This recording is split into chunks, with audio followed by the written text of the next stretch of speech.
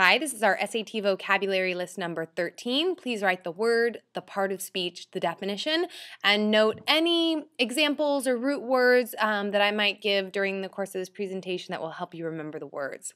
The first word is abstruse, and it describes when you're dealing with matters that are really difficult to understand, either because you don't have the maybe you haven't, gone far enough in school to understand them, or you haven't studied that particular area of math or English or science or whatever. And sometimes things are abstruse because they're really obscure and hard to understand, or the meaning's kind of hidden, or things are really like mind-blowing and profound. And this actually comes from a Latin root word that means concealed or hidden. And so if you think about that, if something's really abstruse, the meaning is fairly hidden. You have to kind of dig to get to the bottom of it to really understand it. And so for me, I have all these mathematical formulas and equations, which for me would be very abstruse just because I'm not mathematically minded.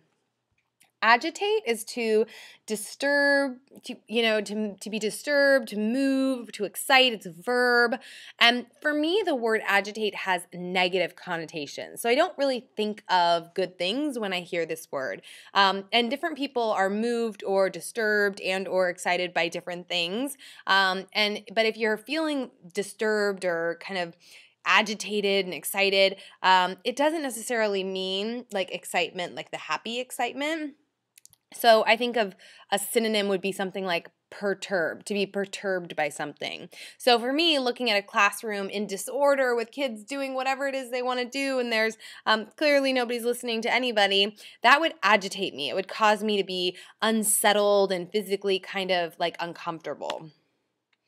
The next word is complacent, and this describes someone who is pleased or satisfied with their situation, with their achievements, their merits. They're really content with who they are and where they are.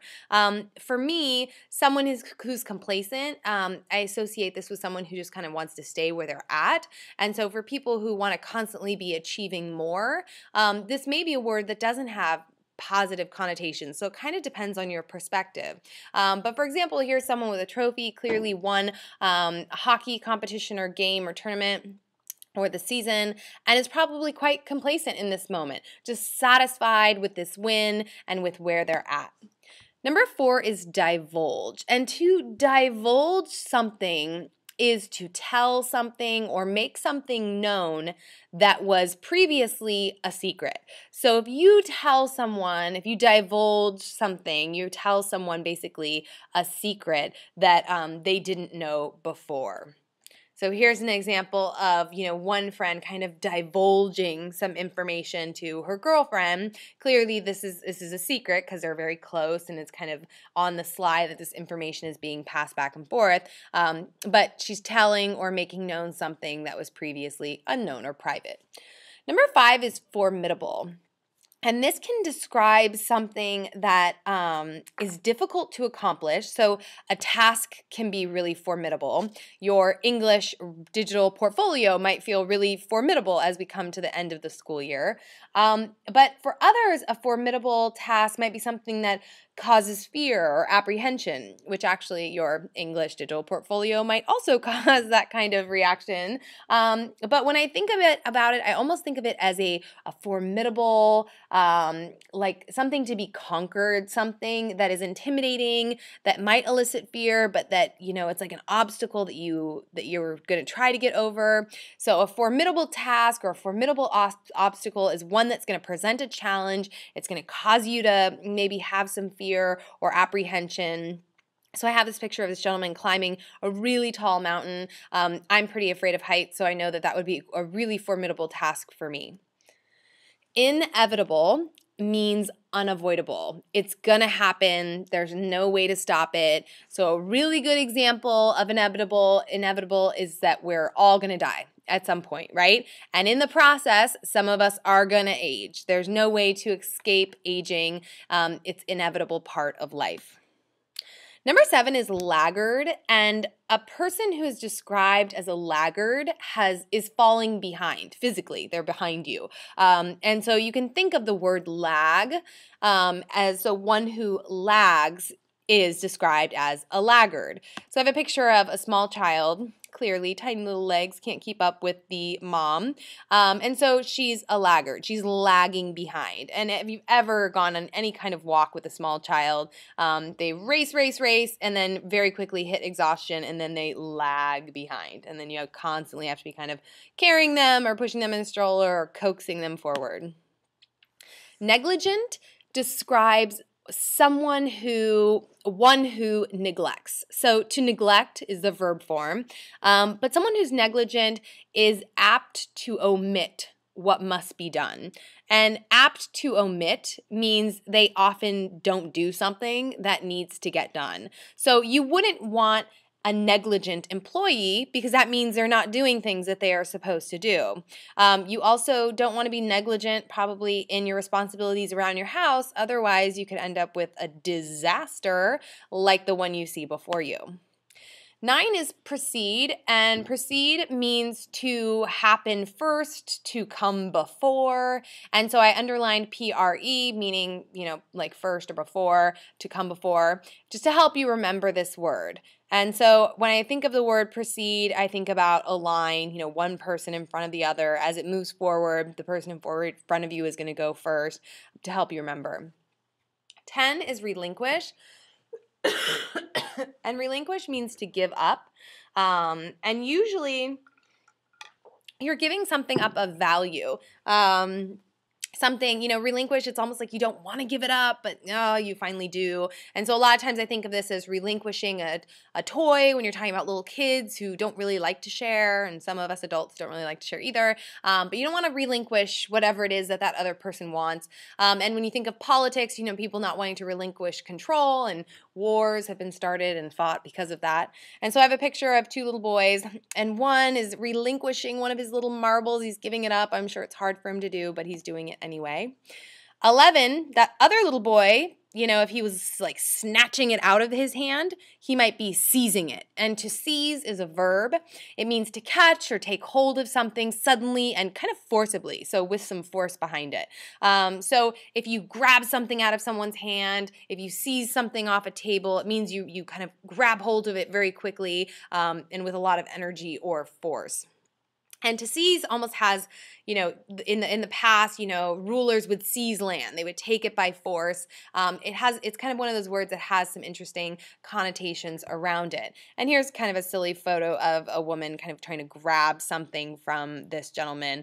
I'm not really sure who's seizing it, but there's definitely some kind of power struggle happening. Supercilious, and someone who is described as supercilious is very haughty, very, high and mighty. They think a lot of themselves, and they probably don't think a whole lot about you. They tend to have what, considered careless contempt. They have contempt for you. Who are you? Why are you here? So I have this picture of this older woman with her penciled in eyebrows who looks a little haughty, a little supercilious, clearly she's kind of looking down her nose at you.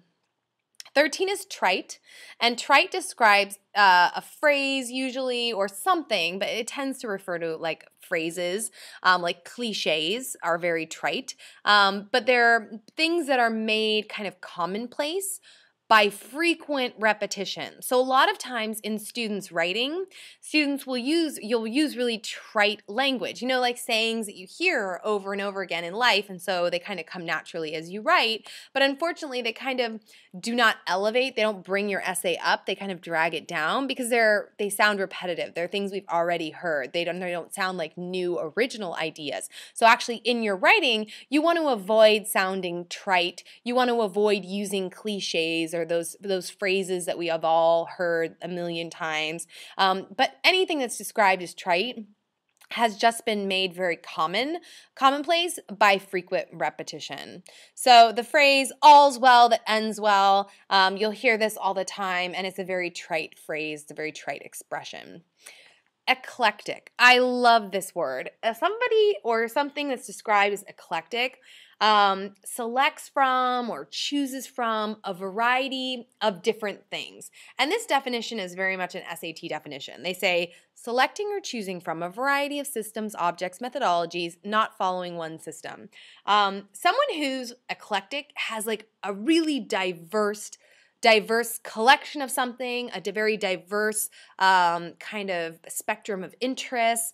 And so probably the best way to describe someone who's eclectic, who doesn't have just one interest or style or passion. They kind of take a little bit from here and a little bit from there, and they bring it all together in a bit of a kind of like a hodgepodge of things which they are interested in or which they collect. And so I have this picture of this room, and this person definitely feels a little eclectic. The artwork is from different art movements. The materials, the rug and the comforter, everything kind of doesn't match, but it's kind of got this funky, maybe indie style about it. And so here we have someone who is clearly eclectic with her style, her furniture, her artwork. Someone who has an eclectic music collection. I would consider myself to have a fairly eclectic music selection. Might have, dance tracks mixed with rap, mixed with country, mixed with, whatever's on the top 40 list right now. So just having a bunch of different music types might make you kind of an eclectic person when it comes to your musical selection or your musical library. And then the last word is foliage. Totally different from the other words. It's a noun, and it means leaves of a plant that are kind of together in a clump and create this greenery. So foliage is greenery and like lush green leaves of a plant. So I have an example of that.